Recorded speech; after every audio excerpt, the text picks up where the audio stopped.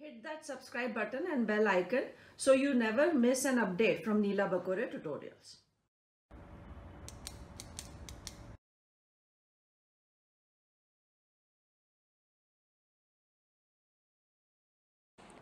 In this part, we'll take an example of this phylum Echinodermata, and these animals are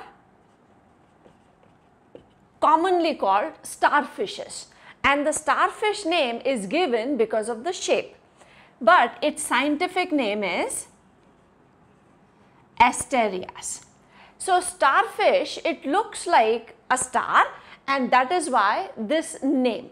But before drawing the structure and understanding the details, we will write about some basic characteristic feature.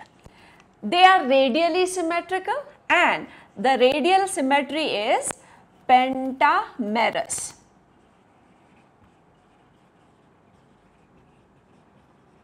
Pentamerous radial symmetry. They are marine and benthic animals. Benthic animals, that means they are found on the sea bed. Now when we talk of a starfish, the general characteristics which are of echinoderms, they are going to be common here also, that they are triploblastic, they have coelom, and everything is organ systems all very well developed. All those things are already present. We are here talking about some basic important and unique things to starfish or echinoderms, especially like starfish. The body is flat, and when they are on the sea bottom, they are like crawling on the sea bottom. So now when the animal is like this, there is a lower side, there is an upper side. Here we give the names on the basis of presence of mouth or anus. So mouth is on the lower side, and oral side is the side which has mouth. So lower side is called the oral side, and the upper side has the anus, and it is known as aboral side. So there are it is going to be flat on the seabed. So it has oral side is lower, and it has an opening which is called the mouth. The upper side is called aboral side. So when we look at the animal, it is the upper side, and it has two main openings. One is anus, and it has madreporite. Now this madreporite, it is the opening of water vascular system. When we draw this opening, it will be even clear to us that how this opening is and how this water comes in. Now the outer surface, echinoderms, they have spiny skin. Now spiny is not the presence of spine, it is because of the endoskeleton that they have, calcareous plates, which bulge out a little bit from the skin, and that is why the upper surface looks little spiny. They also have on the upper surface pedicellary. Now pedicellary are structures which are actually coming out of the upper surface, and they have two structures or flaps or parts, or we can say it is like a forceps. So forceps means there are two jaw-like things, and they move so that they can remove the debris, or they can remove anything which is entangled on the surface. So this is forceps-like with two flaps. So it can be jaw-like, or forceps has those two parts, so it is similar to that, and this helps in removal of the debris. Now if we talk of the most important thing, that is this water vascular system. For understanding this, we will have to draw a section. So you have to imagine as if we are cutting the starfish horizontally, so that we see everything from or whatever is inside. Here we are talking of the starfish which has 5 arms and there is a central part which is known as the central disc. So here is the central part and these are the 5 radiating arms and it appears like star and so the name starfish. If we draw a small tube and here is an opening of this tube. This opening is actually this madreporite. And this madreporite opens into a tube and now this tube will lead into some other tubes. So let us draw this part. From here you would find that there are tubes which are going into each arm. We will call it a radiating or radial tube, and the one which is in the center will be known as the central canal. So this is the central tube that we are talking of. So from madreporite water enters, it goes into the circular tube. So this is the central tube which is there, and from this central tube arise 5 radiating tubes. So this is a radial canal and this one is the central canal and the opening is the madreporite. Now here we also see a small tube from madreporite to the central canal.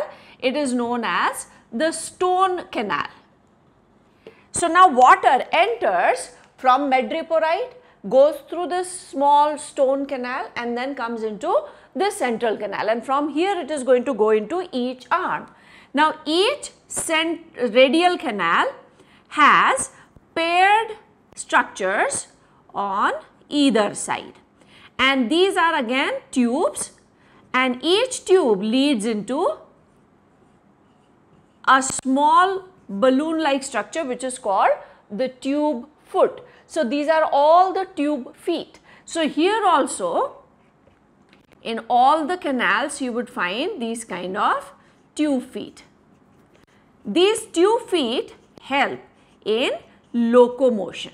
So what happens is you have to imagine that these structures, water comes from here and then when this water is ejected with force from these tube feet, that creates a motion in the animal and that is why they are able to locomote. It is with the help of a jet or a force with which this water is thrown out through these tube feet. So radial canal and on either side of the radial canal there are tube feet. 2 arms between which the madreporite is present. That means we are talking of these 2 arms. So these 2 arms are known as bivium. So bivium are 2 arms between which this madreporite is present and the remaining 3 arms together they form the trivium. So trivium are the 3 arms other than the bivium. So this is how this complete water vascular system works. So water comes in through one opening, goes through the central canal, then the radiating and then comes out through tube feet. And we have just shown the water vascular system. Water vascular system is also known as ambulatory system or water vascular system. In case of starfishes, one more feature which is seen is autotomy. They show autotomy. That means they can chop off or cut off an arm in self-defense. Now this arm can be cut in 2 different ways. One is if this arm gets cut like this, then in that case this arm will degenerate and the animal which is now with 4 arms will regenerate the 5th one. But if the arm gets cut like this, then this 4-armed animal will regenerate the 5th one anyways, but this cut arm will regenerate the remaining body. Now what is the difference between this arm which has been cut and this arm which has been cut? In the center part, in the disc part, there is a nerve ring. It is seen as if it is overlapping, but we are trying to show two different things. So this green thing which we have shown here is a nerve ring. So if the cut arm has a part of the central disc which includes this nerve ring, then the arm can give rise to rest of the animal and this animal will give rise to that missing arm. This is autotomy, but condition is that the cut arm should have a piece of the central disc which contains this nerve ring. In case of starfish, reproduction again is pretty much common like other animals. Fertilization is mostly external and development is indirect. And whenever we use the word indirect, that means there is a larval stage. And the most common type of larva which is seen here is Bipinnaria larva. The larva is free swimming and it is bilaterally symmetrical.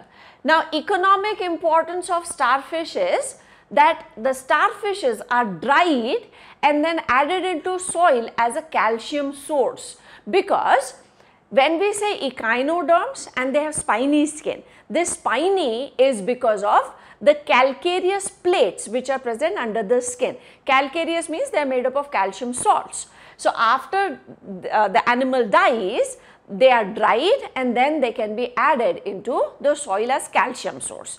And in some parts they are eaten also, so they are edible also. So this is one very important example of Echinodermata. Now in the next video we will take up another phylum.